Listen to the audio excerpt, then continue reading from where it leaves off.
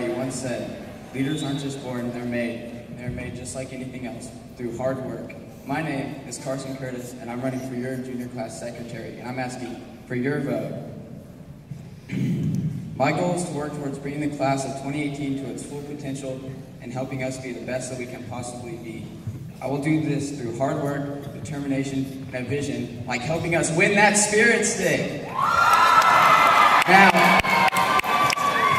I can't promise that I'm going to do things like make school shorter or lunch cheaper. I'm not going to go build a wall between Westmore and Southmore, but I can promise one thing. I'm going to work hard, be as involved as I possibly can, and get things done while having fun. So don't hesitate, make the right choice, and vote Carson Curtis for your junior class secretary.